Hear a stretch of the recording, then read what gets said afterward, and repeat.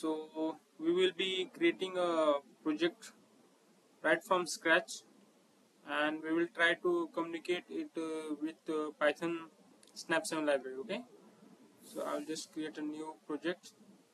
I'll call it Snap7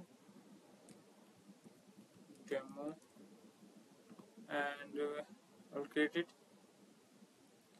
And as soon as it gets created, we will do some configurations. Like first we will add a PLC, then we will add we will change its IP address to our required directory, and required required IP address we will set it. We just now add the PLC. For now I will add 1500 PLC CPU 1511. I will select this, and I will select the latest version of the PLC.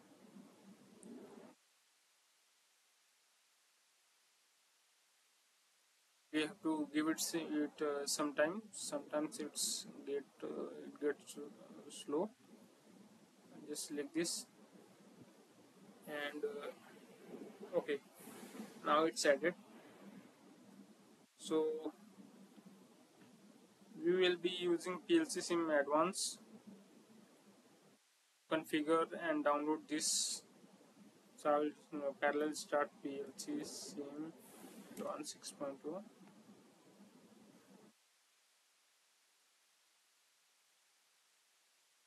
I will use this single adapter.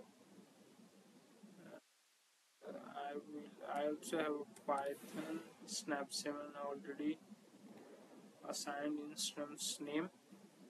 I will just start this.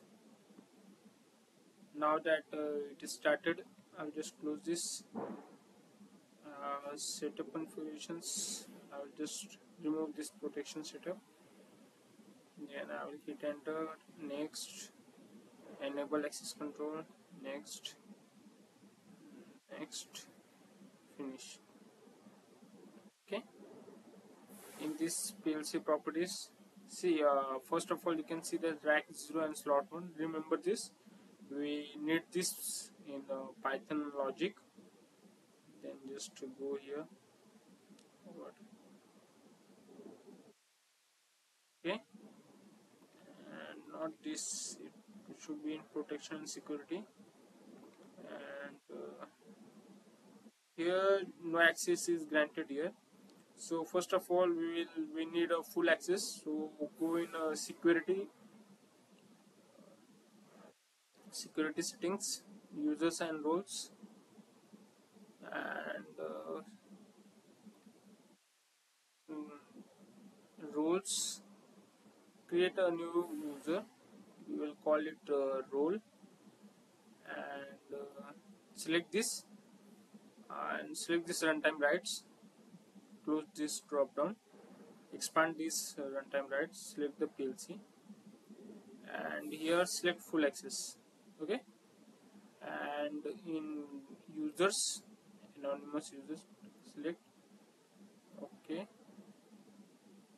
and select role. Okay, now this is done.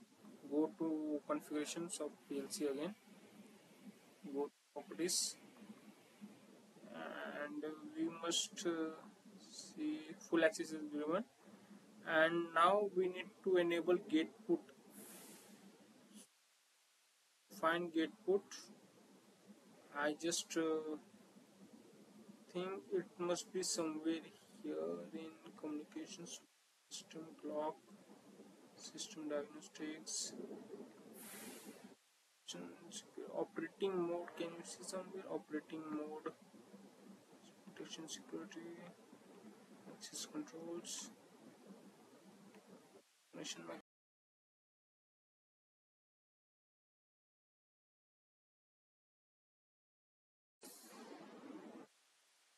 So here you can see this permit gate put enable. So we need to tick it now. Get put enable is done, and parallelly we also need to select this, right click on this project, go to properties. I am using simulations PLC sim advanced, so I need to support tick this support for simulations and virtual PLCs. Okay, now my project is done. All the necessary configurations in PLC are set. Let's check the IP as well. So I'll just go here. See, the IP address is also set 192.168.0.1. I'll just select this and hit download button.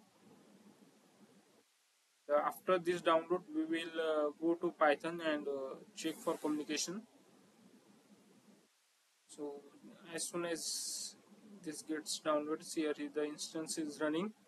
So once the download is complete, we will Python logic.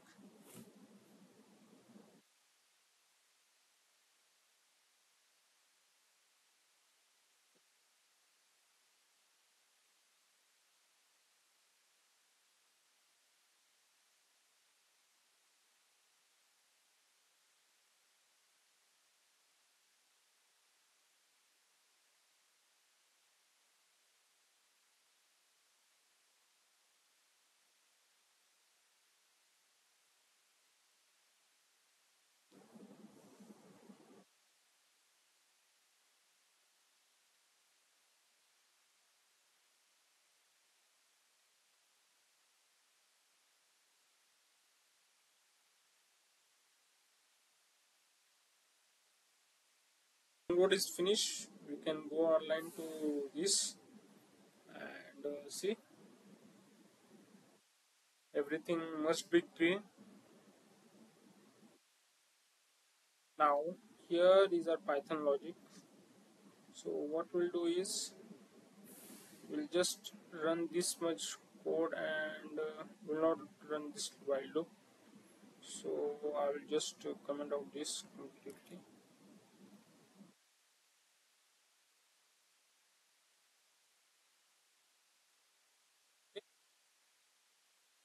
Everything is commented out, so this function won't run, and we'll see this. Okay,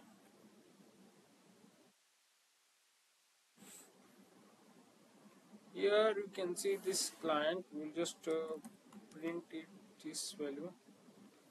If this value is true, this means the PLC is connected. If it is false, PLC is not connected. So here is the IP address, here is the rack, and this is slot, which I told you, which we get from here, rack 0 slot 1. Then once we will run this code, we will take we'll check it. First we will just ping and see if the PLC is within range. Ping 192.168.0.1. So the PLC is within range. So I'll just run this command.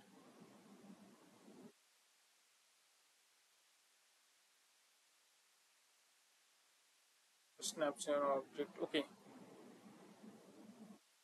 Client is connected and it is showing here. We can say this